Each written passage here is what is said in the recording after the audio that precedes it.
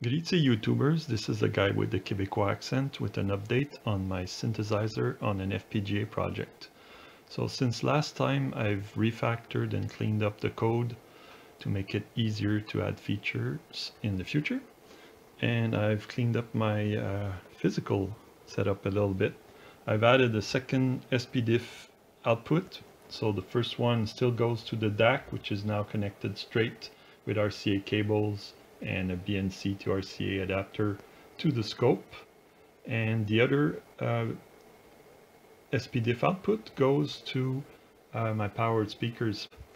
And I've added a couple of encoders to control the waveform and pitch of the synthesized sound.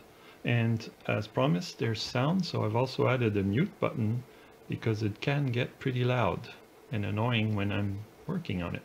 So if I unmute, we've got the first sawtooth wave, the square wave, which has a bit of a slant, especially at lower frequencies. And that is actually due to the DAC, which is probably AC coupled because the square is really synthesized square. The next waveform available is a triangle, and I've added a fourth waveform for now, which is just a funky little thing, which is a mix of the square and triangle. I use the most significant bit of the square and the least significant bits of the triangle, and I get this weird mashup. But going back to the sawtooth, so you've already seen the effect or heard the effect of the pitch control knob.